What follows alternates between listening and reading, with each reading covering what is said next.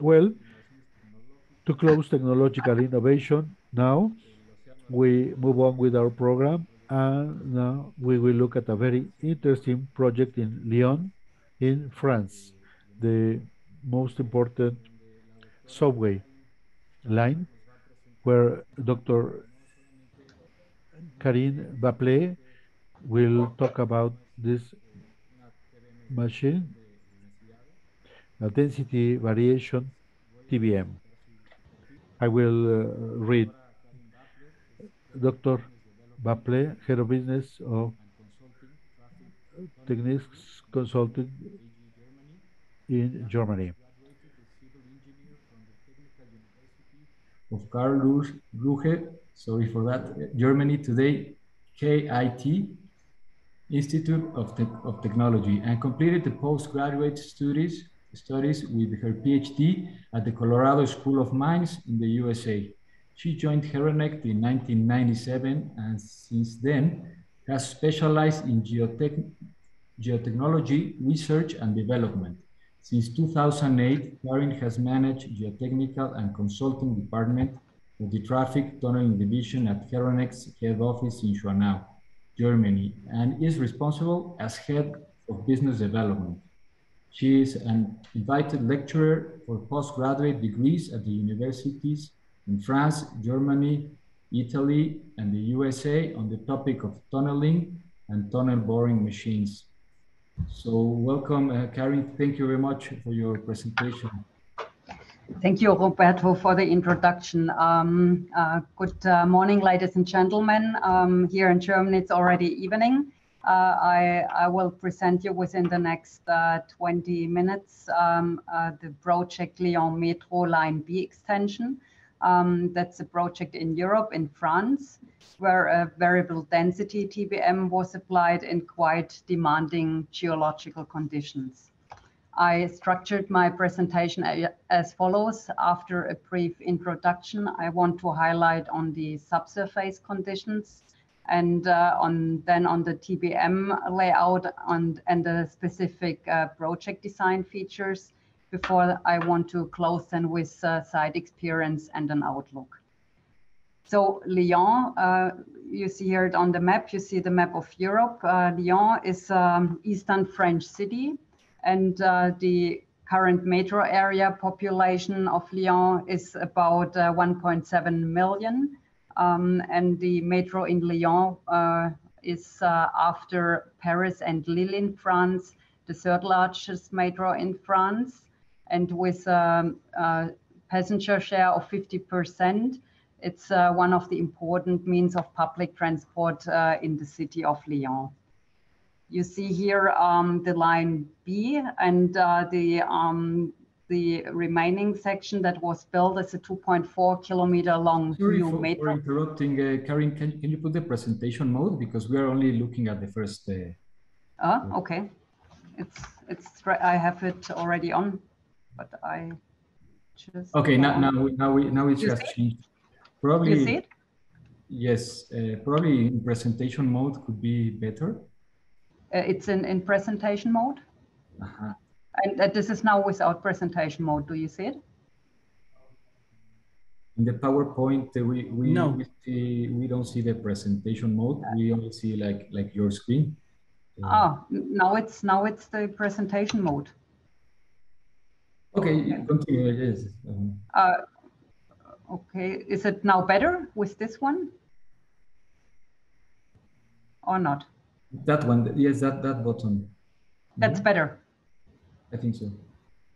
Okay, so you see here the existing metro line B and the section here of 2.4 kilometer long section that was built using the variable density TBM. It's the tunnel is a single tube double track tunnel with an inner diameter of 8.5 meters.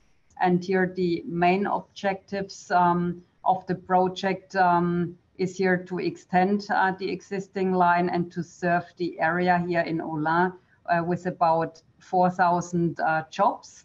And it's thus one of the strategic projects with regard to the city planning and to the future mobility of the city of Lyon. The challenges of the project, you see here a plan view of the alignment. The first section, the tunnel passes underneath almost rural area. In the second part, the machine passed beneath built-up area with about 1 to 2 story buildings, and the remaining section was the most challenging one in densely built-up area. And here, in particular, the tunnel runs beneath sensitive old buildings with overburden of less than 1 diameter of the tunnel. The challenges of the projects are the diverse geological conditions and the overall geology here along the tunnel level. It's predicted to be of high heterogeneity of alluvial deposits of diverse mechanical properties. And there's about a 230 meter long crystalline substratum, that's a granite section with predicted unconfined compressive strengths of up to 170 megapascal, so quite competent crystalline rock section along the alignment. The majority here of the tunnel alignment is above the groundwater level, and the soils, they are highly permeable with K values in the range of 10-4 to 10-2 meters per second. In particular, here in the pebbly and sandy gravelly matrix. There is also there was the risk or the probability to face here erratic blocks during the TBM operation, and also the soils and the rock section here, they were classified as extremely abrasive. So therefore, the key considerations for the design and also for the TBM operation was focused on variable excavation conditions for face stability, but also muck handling and discharge. So the contract here for the 2.4 kilometer long Metro Line B extension, this was contracted to the joint venture. This is composed of the contractors Implenia and Mathieu Bar. And according to the predicted highly complex geological conditions, the joint venture decided to use a variable density machine for the 2.4 kilometer long underground section. And the machine operated at 4 bar of pressure. You see here on the right-hand side, the variable density TBM that was used for the project, and its basic version here foresees a hydraulic mucking of the excavated material. And the muck is always here extracted out of the pressurized chamber through a screw conveyor and passes at the end of the screw conveyor. The muck is passed into a so-called slurrifier box that is fitted with a jaw crusher, and that jaw crusher processes possible boulders to transportable size, thus that you can hydraulically convey the material. The challenges here, to summarize, it's a high variation of alluvial soils of high permeability, quite abrasive nature of soils and the rock section. The rock section with full face granite and strengths up to 170 megapascal. And the solutions on the TBM design is due to the high variation in ground. The choice was for a variable density TBM that you can also drive with higher support mediums with higher densities.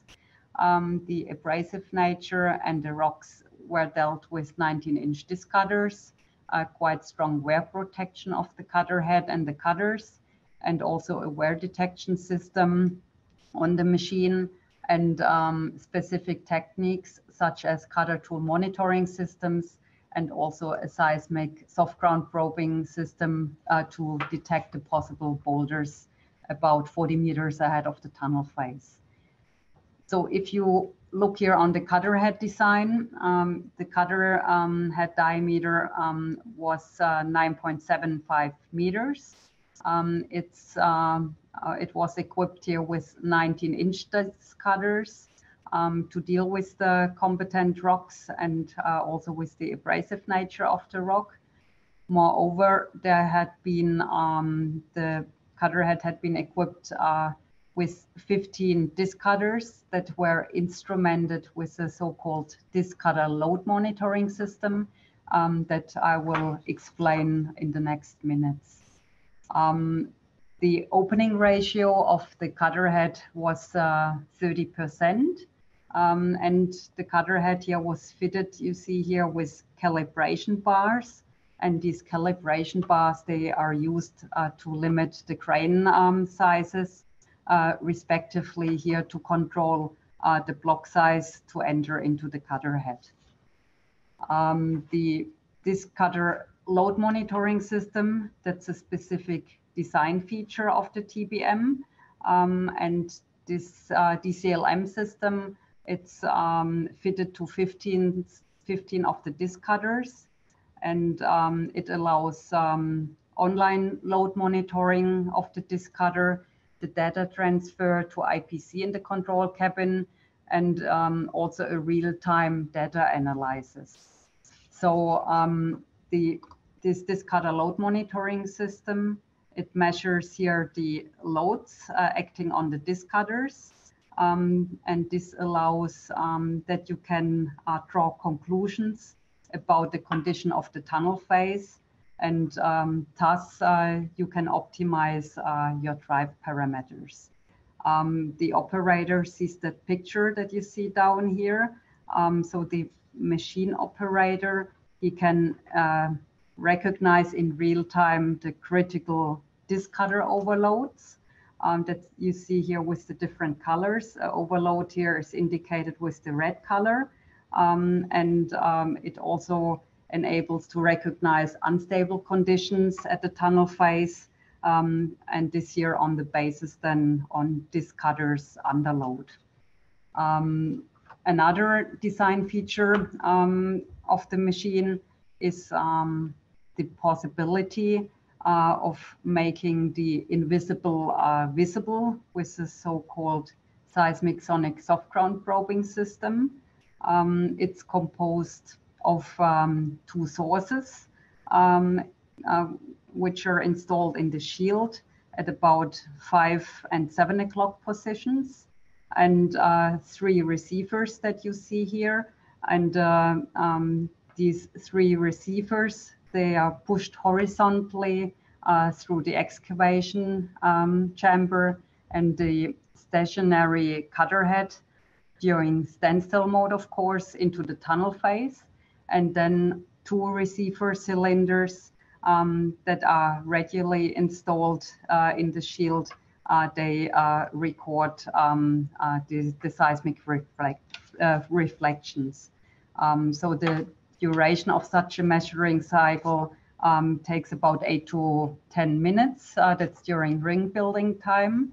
And so during each ring building phase, a signal is sent from the transmitter that is positioned in this shield that you see here.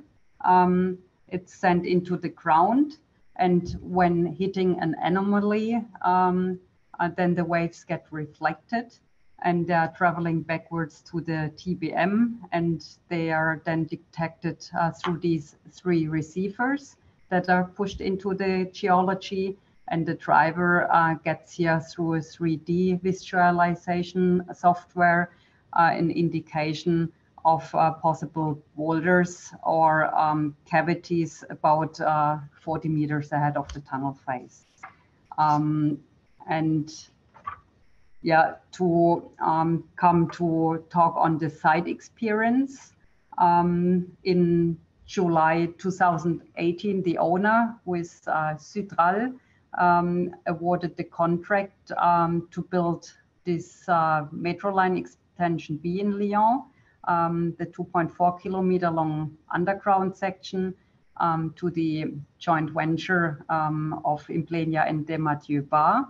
And then the machine was accepted at Herrenknecht's facilities in southwest part of Germany by beginning of August 2019.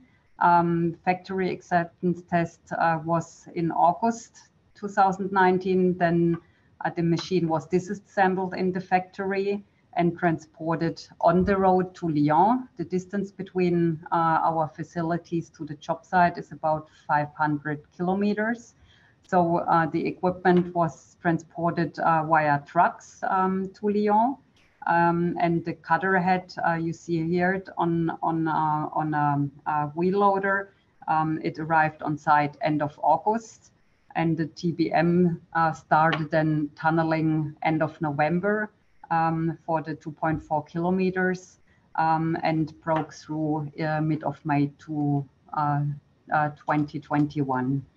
You see here on the right-hand side of the picture, you see the starting shaft. The starting shaft had a dimension of 37 by 20 meters.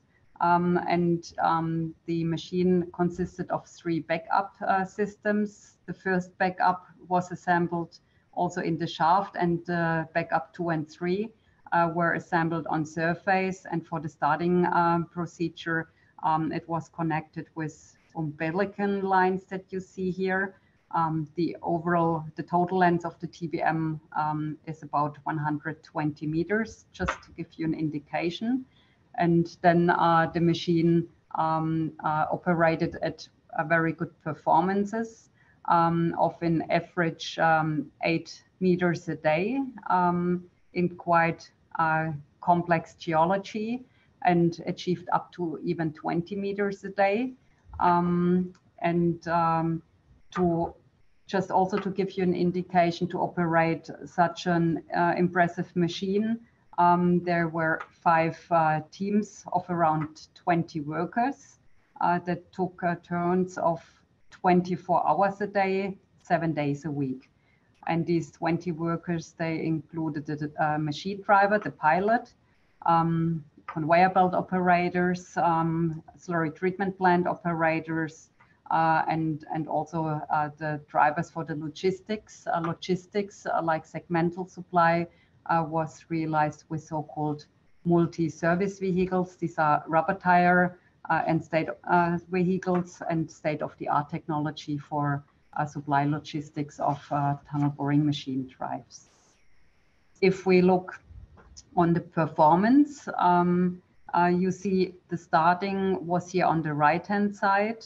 The machine operated along the in the first soft ground section, which is composed of silty sand and gravelly sandy matrix. It achieved here average performances of 21 millimeters per minute with penetration rates of 14 to 15 millimeters per revolution.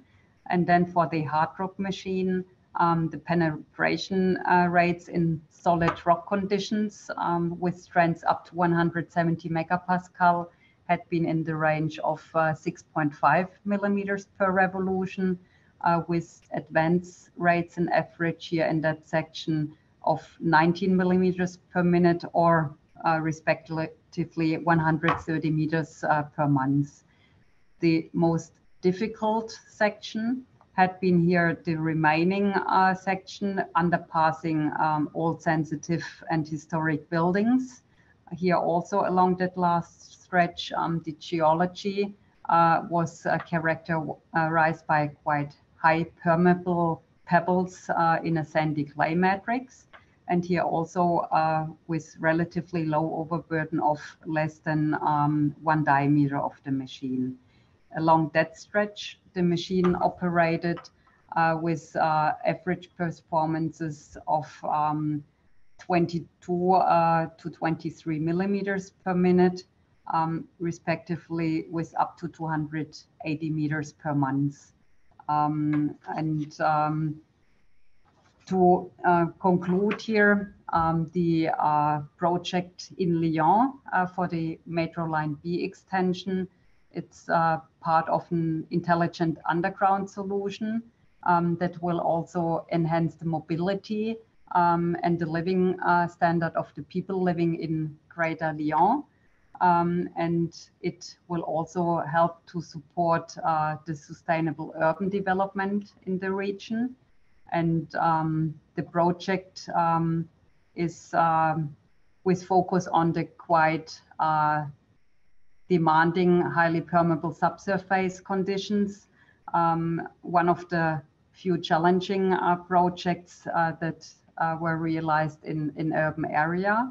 And the machine finally successfully excavated the 2.4 kilometers in May last year, and sets with a benchmark related to the TBM works in quite difficult ground, with focus here on the compact rock section, but also with focus in particularly on the highly permeable and abrasive soils, and this above the groundwater table with the majority of the tunnel alignment. With this, I'm at the end of the presentation, and I'm happy to take your questions. Thanks for your attention. Thank you very much, Karin. Really interesting presentation. We still have a few minutes for some questions. We have a question from Angel Castro. How many maintenance interventions to the TBM were completed, and how long did they last?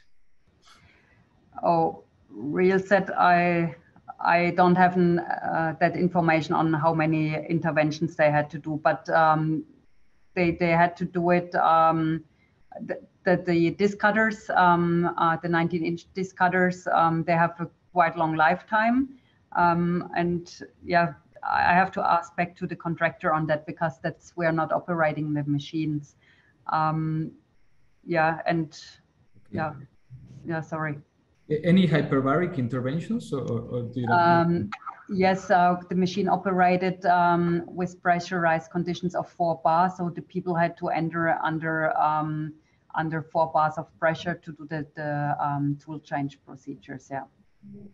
But with a variable density machine, it's can be compared. You have a bentonite suspension in the most sandy, silty matrix. It was a normal bentonite suspension with densities in the range of 1.2 tons per cubic meters.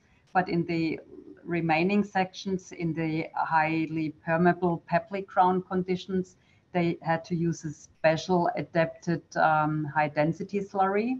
And here you talk on densities in the range of 1.4 to 1.6 tons per cubic meters. And so the intervention is done like with normal slurry shields that you have to lower than the level in the chamber and to do the hyperbaric interventions. Yeah. All right, thank you. We have Marco Tapia with a question. Please go ahead, Marco.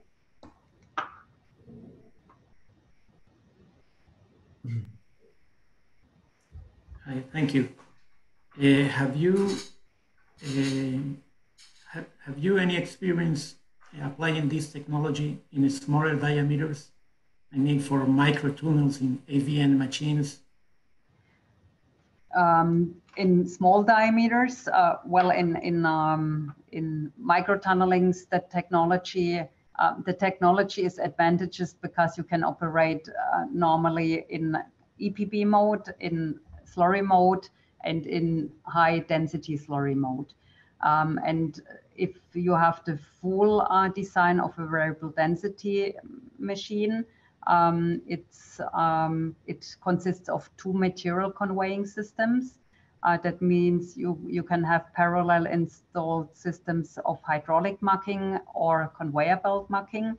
And with micro tunneling, you don't have the space available. So the limitations, I think in diameter, it's about for variable density application with pure hydraulic marking system in the basic version as it was used in that project, I would say up to 4.8 meters, maybe,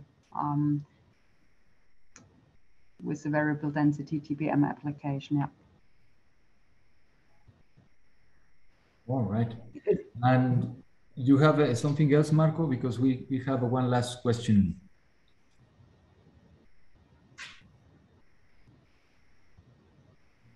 No? Okay. The next one is from Eduardo Salgado. I'm going to try to translate. If there experience any complications like geological faults, water filtrations, and what are the new tendency of instrumentation used on this project in Lyon?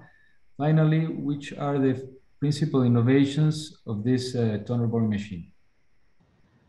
Well, the principal innovation of this tunnel boring machine here for Lyon in particular was that it was a variable density TBM that was used in quite high permeable soil conditions. That's the machine applications of variable density TBMs. There are more than 28 projects already successfully completed, but none of the projects in the past had these diverse geological conditions where they had really these high permeabilities, and in combination also with relatively low overburden and beneath sensible structures.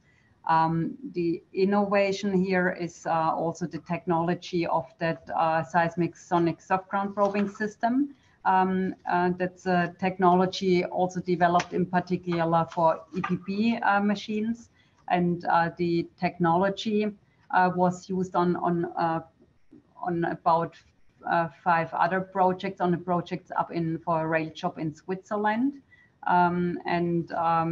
where it was a prototype version, and we had that same system then installed on the Paris Metro line 15 and 16, and then in Lyon, and now other applications on 2 of our machines, one in Wuhan and the other one in Korea.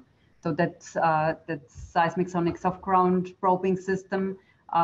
It was an innovation and also part of a specific project feature like I introduced was also the discutter load monitoring system that allows you also to draw these conclusions on the conditions at the tunnel phase. Is the answer, is that what you expected? I think so. The other question was if they were going through faults, geological faults or high pressure water, no? No, they did. The tunnel alignment was, like I introduced in the beginning, the machine operated along the majority, around 90% above the groundwater table. And this was also quite also demanding, not below the groundwater table. So then in these sections, when you operate above the groundwater table, you can also have the bentonite suspension. If it's not the right quality of the suspension, you can have a high penetration in these highly permeable soils. So there, the contractor worked on a particular high density support medium on a special bentonite suspension to deal with these high permeabilities also. All right. Thank you very much, Dr. Bäppler. I think we're out of time. Thank you